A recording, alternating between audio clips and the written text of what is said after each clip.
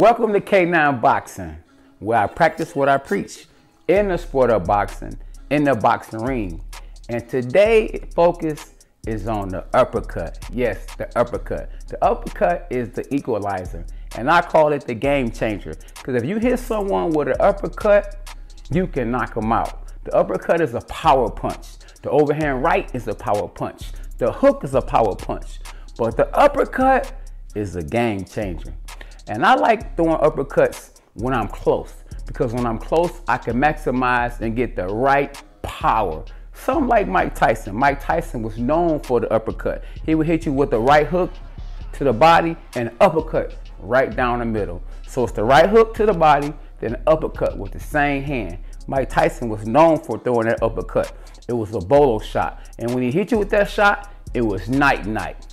Another perfect example of throwing the perfect uppercut is when Jamal Charlo fought against Julian Williams. Julian Williams stepped in and got too close, and Jamal Charlo timed him with the perfect uppercut.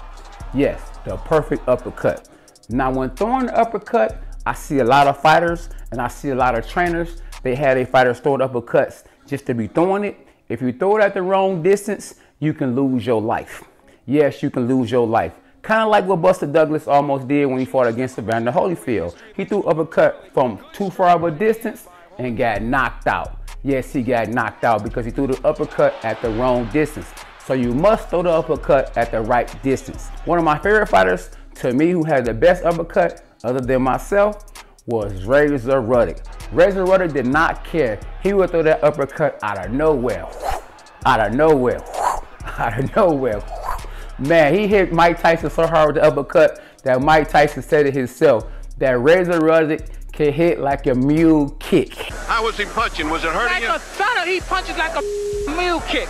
Unbelievable. Excuse my French, please. Oh my God. Yes, he said Razor Ruddock can hit like a mule kick. Yes, Razor Ruddock, to me, throws the uppercut better than anybody. Now, he can get away with throwing uppercut from anywhere because he has long arms, long hands. He's about 6'5", and he can get away with murder. And he has a great uppercut. Now, me, myself, and I have a great uppercut too. I didn't throw my uppercut a whole lot because it wasn't the perfect time to throw it. But when I did throw it, ask Corey Spinks how I felt. No, get off his head. Get off his head. It felt so good. Trust me, remember that song? It feels good. Yeah, it felt good. So this is how you throw the uppercut. From anywhere, I just put that power on my front leg and I snatch it. I slip, snatch it. Or I could do the Mike Tyson.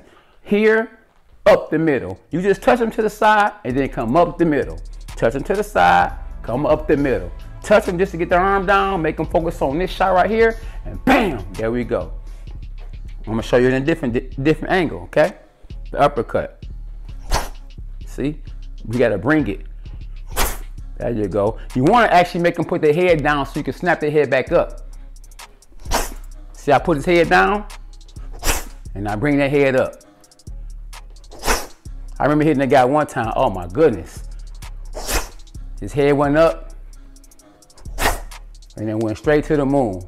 Now that's how you throw the uppercut at K9 Boxing. Share this video because these young people need to know when they throw the uppercut, you must throw it on the inside. Don't reach trying to throw the uppercut, and don't throw it just to be throwing it because you might get your head knocked off.